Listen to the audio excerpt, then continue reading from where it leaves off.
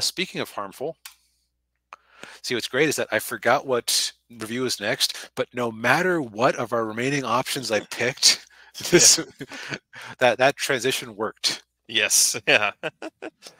So Yeah. So Daniel, you watched this yeah, by yourself. I watched this by myself. Yeah. Uh, yeah. So I watched Dark Angel. Okay. So the title of this movie is kind of weird. So for the international release on it, it was called Dark Angel, but here in the U.S., it was released as I Come in Peace. But for the sake of this review and the fact that on Amazon Prime it's called Dark Angel, I'm just going to call it Dark Angel. Um, so this is a very low budget action B movie action flick, action horror sci-fi flick. Um, came out in 1990, and it was actually filmed in Houston. Hmm. Um, and I recognized Houston because I was actually living in Houston when they were filming this movie. Well, okay. Yeah. Um, but yeah, so the movie stars Dolph Lundgren. He plays uh, Detective Jack Kane.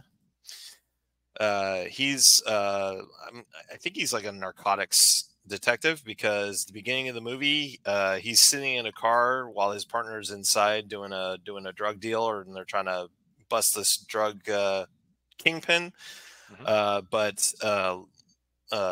Lundgren gets interrupted by the fact that in the liquor store that's right across the street from the drug buy is being robbed.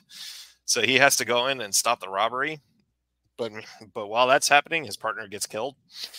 Mm. Um, Mendoza. oh, no, in this case, what was it? Yeah, Manning. um, and yeah, his partner was black. Damn, Like, just damn, like damn. just hitting every note. Uh, so, Well, I mean, but yeah, McBain came from somewhere. yes. And then, but the twist in the plot is the fact that there's an alien that arrives on Earth, and he steals all of the heroin that's it kills everybody else in the room, and he steals the heroin. Um, that the heroin that actually the drug guys actually stole from a FBI evidence building right before they blew it up. Um, yeah, the drug guys are like these white yuppies. They actually call them the white boys. They look like white. Yeah, they look like white. Upper class.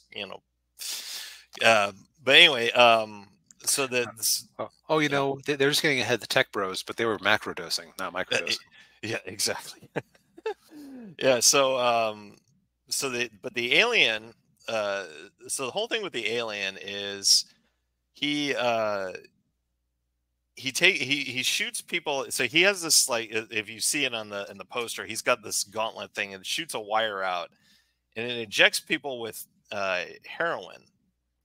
Okay. And yeah, so for those of you who probably don't know this, like a huge problem with narcotics is that when you take it, it releases a bunch of endorphins in your brain. That's why people get addicted to it, because when they take it, they feel good.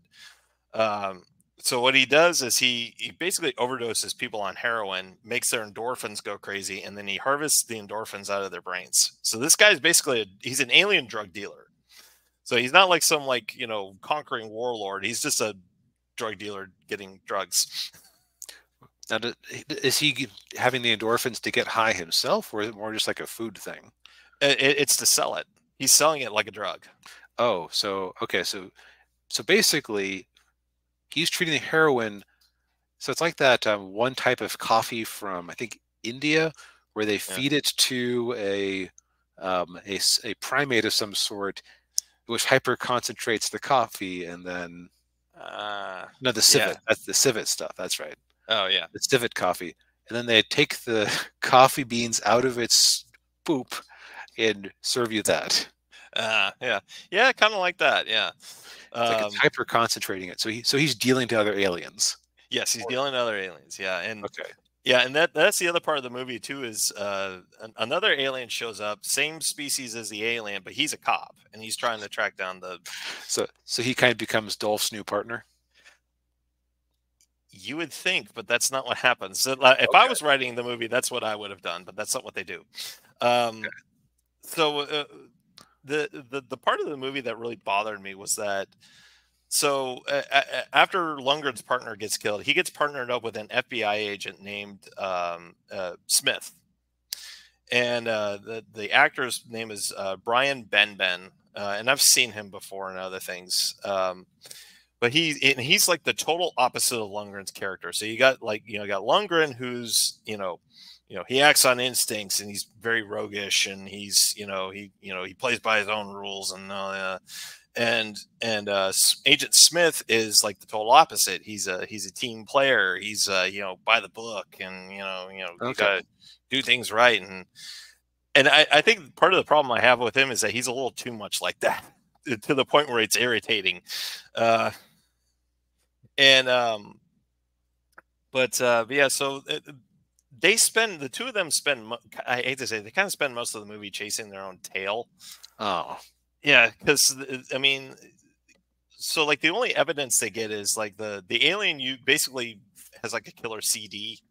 He shoots like a killer CD at people, and it like cuts their throats and everything, and it spins around, and it ends up in a speaker in the club and in the nightclub, and it's because of it's magnetic, and that's like the only thing that they have to go off of, and they spend most of the time trying to go after the drug dealer, and they're not really focusing on the fact that there's actually an alien now who's going around killing people. They can't figure out what's going on. Now, do you as the viewer know what's happening before Lundgren does? Yes. Okay, that's probably why it was so frustrating. Yeah. Okay, because like if they had layered it as an actual mystery that you as the audience and as Dolph got to like figure out bit by bit as the movie went along, might have sat better with you. Yeah, probably. Yeah, because well, I mean, you see the alien do this stuff, but you kind of like have an idea of what he's doing, but you really don't get the confirmation uh, until Lundgren talks to the coroner, who's like his love interest in the movie. Okay. Um, but yeah, it's just like come on, you're focusing on this. You should be focusing on that. But anyway, and then it goes really goes really off the wall near the end of the movie, like about the last 30-40 minutes of it. This movie's only 90 minutes. And it kind of goes off the wall near the end because then you have because then like the alien cop actually gets mortally wounded, and before he dies, he's in the back of Lundgren's car, and he tells him, hey, I'm a cop like you, and you need to stop this guy. And they're like, oh, okay. And I'm like you should have done that like maybe early in the movie. It's just kind of like it's just seemed like you wasted a lot of time.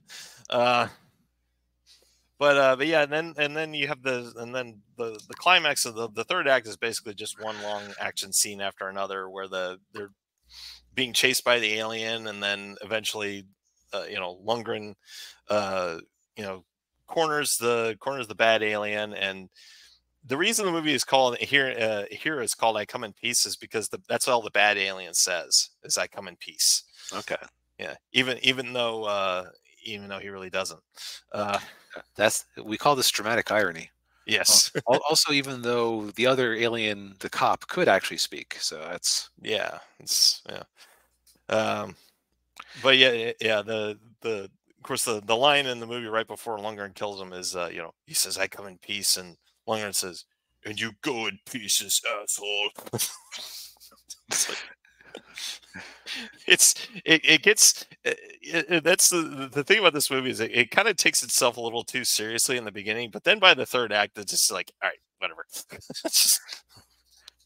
okay. So So just from your description of it, it sounds like you're not analyzing it for the deep plot. No, yeah. There's not much of a deep plot. It's just alien drug dealer is harvesting endorphins from people, and Yeah. Lundgren's got to stop the alien. Now, does the alien look cool? He looks really cool on the poster here. He looks all right. Oh. Yeah, I know. The costume almost looks like a trash bag. I hate to say it. Oh, so that which is the part they covered up on the poster. Okay. Yeah, yeah. The arm whip thing is pretty cool, but other than that, and the guns are cool, but Yeah. So would you say this is an enjoyable turn your brain off movie? yeah, and watch it with friends with plenty of alcohol. Gotcha.